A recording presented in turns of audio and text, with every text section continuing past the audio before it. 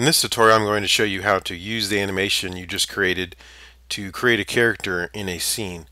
So what we're going to do, we can either do this by creating a new object and attaching the bone animation script, or we can just create the object directly. I prefer the latter method, so I'm going to go up here to Create, Smooth Moves, Bone Animation. So this creates an empty object with the bone animation script attached. Now you can also go up to the Smooth Moves menu and go to Tools, Create Game Object and Bone Animation from there. But I just find it's easier to go straight there.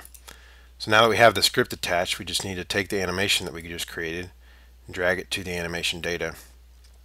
You can also click on this circle and browse for your animation, but I find it easier just to drag and drop. So that's pretty much all you have to do. Now to get it to show up in your scene before you play, you can force build, or if you have auto build on, you can just play. So let's try that. You can see it's building it here. It's asking me to save the scene. I don't have a scene set up, so I'm just going to create one real quick. So now the animation's there. You can see if I zoom out, there it is. It's playing. Highlighted here. So if I uncheck this, it's now built. Now one thing to note is that these animations come in, if you have the import scale set to 1, it comes in 1 pixel to 1 world unit, so that's pretty big. And you can see if the camera's right up next to it, it's not going to show in your scene, so the best thing to do is just to drag your camera back until your bone animation shows up in your game.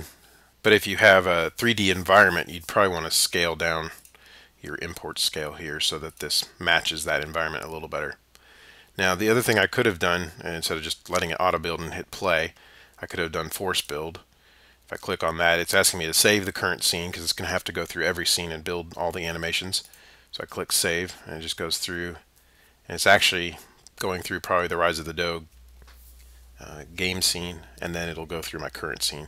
But you see there's a lot of clips that it's actually building, so that's going to take a little while.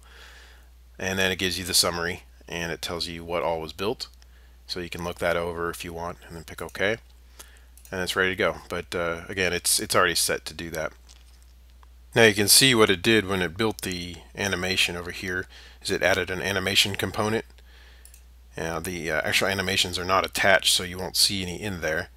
It also created a skin mesh renderer with some default settings that are pretty good for 2D, like no casting of shadows, only 1 bone quality since each bone only affects 1 set of quads.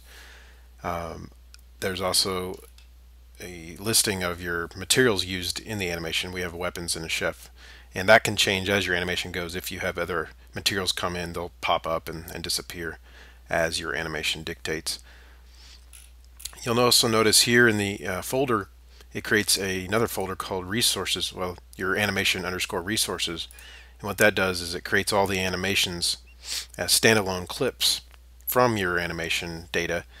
That lets the Smooth Moves engine reuse the same information without having to recreate it for every object, which cuts down on your memory usage and also allows prefabs to load in this information at runtime without having to build it. So that speeds up your load time and lowers your memory usage as well. So that's how you get an animation into a scene.